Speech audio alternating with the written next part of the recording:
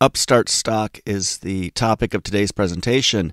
And if you're somebody that's been holding Upstart stock, let's say for the past year, then you've probably incurred some pretty heavy paper losses. Now, what you need to remember about Upstart is that it's a volatile tech stock. So when we first looked at their IPO, this was in December of 2020, we decided to pass on it for any number of reasons that we're going to discuss. Well, less than a year later, the price of that stock had increased nearly 800%, and we wrote about that in this piece. Why is Upstart's stock price soaring? And the general takeaway there is that the intrinsic value of a firm doesn't rise 800% in less than a year. So there was certainly hype that was involved with that. Now, when you look at what the share price has done since, it's fallen about 95%. So instead of using share prices, sometimes it's easier to use valuation. So if we take market cap of the firm and divide it by annualized revenues, we call this simple valuation ratio. At the time of their IPO, that was 50. The last time we looked, that was in September of 2021, it was 27. And today, it's 2. So you can see here the first value is market cap, the second value is annualized revenue. So they had very strong revenue growth, followed by a steep decline. Now this coming quarter, they're expecting $100 million. You can see their revenues on the right-hand side and how much those are sliding. And the question here is there value to be had buying this fallen high flyer? Now, when we talk about AI loan issuance, they use 1,500 factors to determine credit worthiness. And you need to be careful when you start reading some of the language here that implies they have a mission other than increasing shareholder values. They talk here, traditional banks underserve certain demographics. Well, there's a reason for that, right? And sometimes these reasons are uncomfortable to talk about, but the fact of the matter is that everybody is not equal when it comes to their ability to repay loans, and we can't exert perfect fairness across all the different ways that we want to slice and dice disadvantaged groups in the United States. So there are certainly trends leading towards the value that AI provides, that traditional banking isn't sufficient. Sure, you have freelancer work, you have fintech companies where people might bank with a fintech and you don't have any sort of credit history. There's gig work where you have uncertain income streams. But one good way to evaluate somebody's ability to repay a loan is simply to look at how they spend their money. So you may have recalled in the past there were quite a few fintechs that wanted you to, let's say for a certain benefit, open up your bank account so they could see all your transactions, and that would allow them to assess you as a customer much more accurately. Now, what Upstart does is they're involved in the least desirable lending product, which is unsecured loans. 96% of the loans that they issued last quarter were unsecured loans compared to 4% in auto, which they were said to be diversifying into. Just remember that people are always going to take enough rope to hang themselves. And what we're most concerned about when we look at business models like this is that the only way you can sustain growth of unsecured loans is by increasingly becoming laxer in your lending requirements. So when you think about the goals of Upstart, they say here, unless you're in the few percent of Americans with significant wealth, the price of borrowing affects you every day. Well, yeah, that's reality. When you borrow money, then you should try to never borrow money, especially unsecured loans. What are you using those for exactly? If you're a responsible spender, then an unsecured loan shouldn't be something that's on your radar. They talk here about how consumers on their platform benefit from higher approval rates and lower interest rates. Well, these are two conflicting variables. So a higher approval rate, when you're approving more people, assumably you're taking on more risk, and you would want to see higher interest rates on the tail end of that. So when you have both these factors, they say higher approval rates, they say 43% more borrowers are approved, and yields are 43% lower on the average APR. That's not very appealing if I'm somebody that's purchasing those loan packages. It just isn't. It's appealing to the customer, not to me as an investor. Now, they say the benefits to investors would be access to new customers. That's not necessarily a good thing.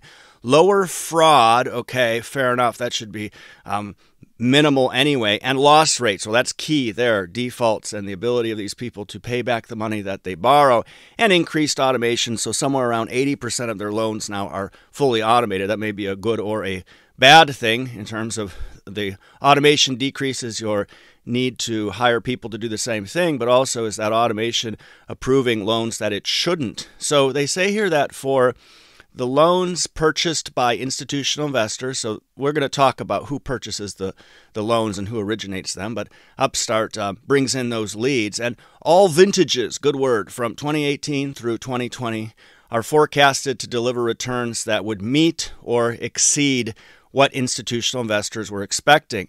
However, this next point is notable. Our 2021 through mid-2022 vintages have underperformed relative to target returns. Well, your investors aren't going to come back for more if you're underperforming what you said you were going to do.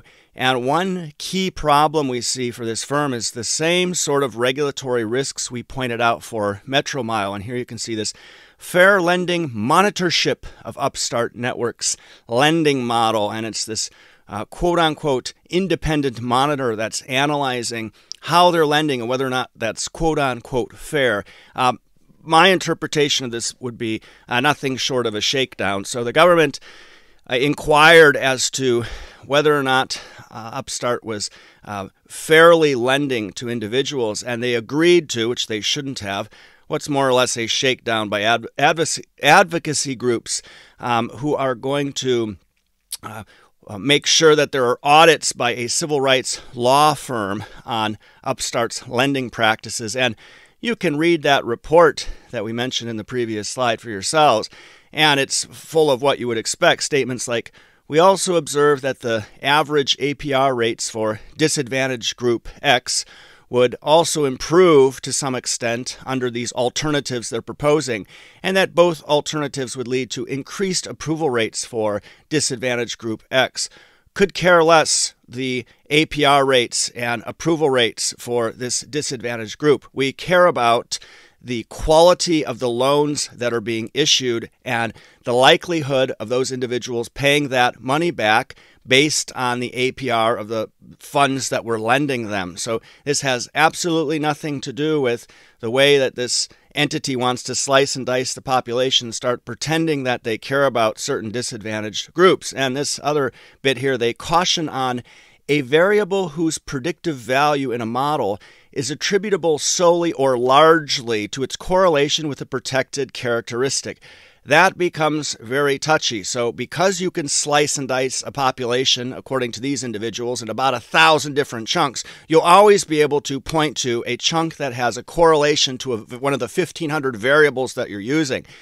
For example, they point out this problem. Upstart's model has a high likelihood of being able to predict whether a borrower is age 62 or older. And then they go on to talk about the delicacies around or the delicate points around age and lending. So clearly, as somebody gets older, you have more information, more history, you can make more accurate assessments. So you would favor lending money to older people with more of a track record. That's a given. But no, then you're discriminating based on age. You see how these individuals will always create problems for themselves to quote unquote solve. And what you conclude when you read a report like this is that the real arbitrage opportunity is created when you bypass all this bullshit, these limitations imposed by these quote-unquote doers of good. So when we revisit the risks that we presented in September of 2021 for this firm, we said there was too much reliance on the American consumer.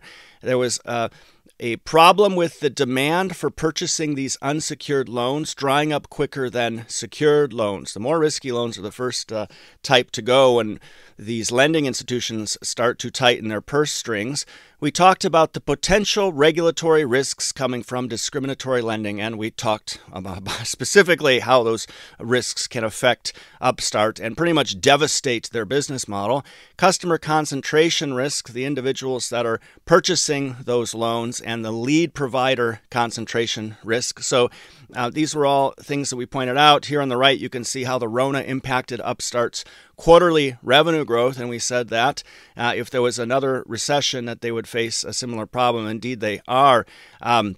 Concentration risk. So here's a major problem that we pointed out before, and it continues to exist. So in the year, or say last year, this firm, Cross River Bank or CRB, originated over half their loans, and fees received from that firm accounted for 45% of Upwork's revenues. That's revenue concentration risk. And when you tack on another close to 30% from another partner of theirs, you're somewhere around the range of 80% of revenues coming from two individuals. So more or less 73% of revenues come from these two partners. And you see here on the right this recent Bloomberg article just from last month talking about how the Cross River Bank gets FDIC enforcement order over lending unsafe or unsound practices related to fair lending laws. Boy, they're going to start feeling the pressure from all sides now. The end result would be declining revenues that you can see here. This is over the last 8 quarters. You can see how that trajectory just tailed off. And as we said, the bigger picture is what happens to Upwork when there's a recession or black swan event. Here we can see what happens to Upstart. And I think that this individual over at The Fool had a pretty good take on what's going on here. And they said that secondary investors, so the people that buy loans from Upstart, are concerned about how credit quality on Upstart loans will hold up. Exactly. Especially when you start to see external pressures dictate how they ought to be changing their algorithms to make sure everybody's treated fairly. And what the end result is, a huge decline in the number of loans Upstart can originate because there's nowhere for those loans to go. We're going to talk about that in a second. And this individual's view is that Upstart would have had a more resilient business model if they could get more banks and credit unions to fund and retain loans. Now, what's the likelihood of that happening in today's environment? Very low. Now, when you look at issuing loans from Upstart, where those are going. So in 2022, 30% of the loans funded on their platform were retained by the originating lending partners, those two firms that are responsible for 73% of revenues, one which is facing some problems, which is a concern. Then 60% of the remaining loans were purchased by institutional investors through their loan funding programs, okay? And then 10% were funded on their balance sheet. That's a concern. Watch that metric closely. So they say here that in the past, the percentage of loans funded through their balance sheet has generally decreased, the loan risk they're taking on themselves, while the percentage purchased by institutional investors has increased. It's going in the opposite direction. So they say in 2022, we have increased the percentage of loans retained by Upstart. Well, at IPO time, that wasn't even a focus for them. So 78% of loans were sold to institutional investors, 22% were held by the banks. What you're seeing here is the origination of loans starting to dry up because there's nowhere for those to go. And here you can see that quarterly trend. You can see cash for Upstart going down there at the top. The next line item, their loans, notes, and residuals, you can see that increasing. Yeah, sure, some of that is for R&D for their auto loan program, which is having a very minimal impact. But when you get down there to transaction volume dollars, you can see that just falling off a cliff. Sure, they're fully automated, but the fact that they can't do anything with the loans they're originating is a problem when they start sticking more and more on their balance sheet. Well, where's the money for that coming from? So when we look at lending by product, again, big concern here, just 4% of their exposure is to auto loans, and they had made that acquisition to try and diversify away from personal unsecured loans, which is about as risky as it gets, and they haven't managed to do that. So just to conclude, this firm is facing numerous headwinds preventing them from realizing the sort of growth that we had seen before. We believe betting on unsecured personal loans in a recession is a very bad idea, and that this loan performance will continue to degrade over time, and there's a vicious cycle there because then the institutions purchasing these loans, especially if they're underperforming, as we mentioned, won't want to purchase anymore. This is a thesis we cannot get excited about. I'll just say one other thing. If you use AI to make credit decisions, you better bury those algos deep within your organization so you don't have to go through these audits from these civil rights firms that want to dictate how you ought to run your business based on completely arbitrary ways of slicing and dicing a population. So I put up another video here that you might be interested. Before you click that, please click the logo on the right, subscribe to our channel. Thanks so much for taking the time to watch this today.